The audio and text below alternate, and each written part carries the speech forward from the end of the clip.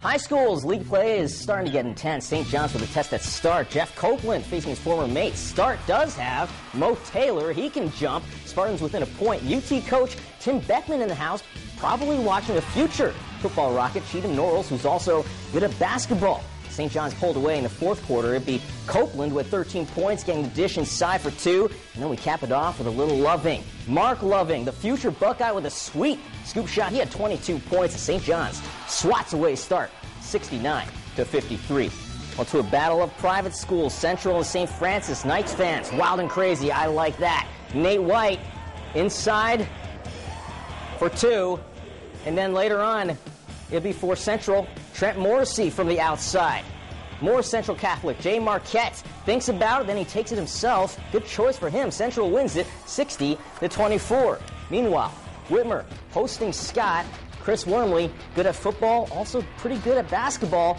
Grabs his own miss and puts it back in for two. Nigel Hayes, he had a good night off the miss. Just like Wormley, the offensive rebound, he puts it in from inside. And more Hayes again from the inside. Gets the step and the foul and the bucket. Whitmer wins. Final score, 68-59. As for Rogers, the Rams hosted Lorraine-based Arts Academy.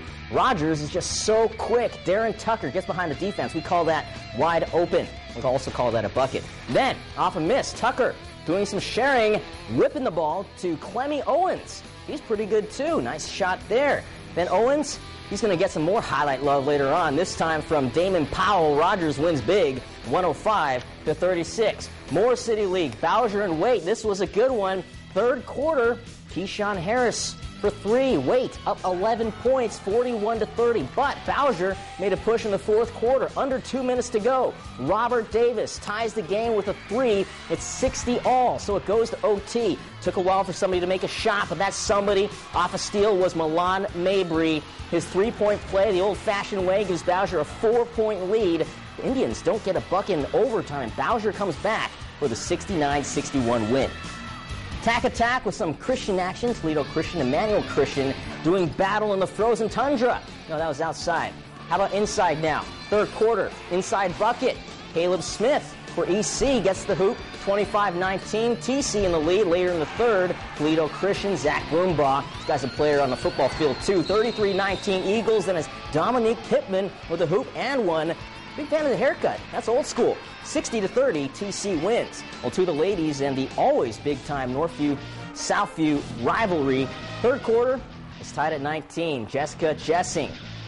She's going to grab the miss, put it back in. Wildcats up 2. Southview trying to claw back.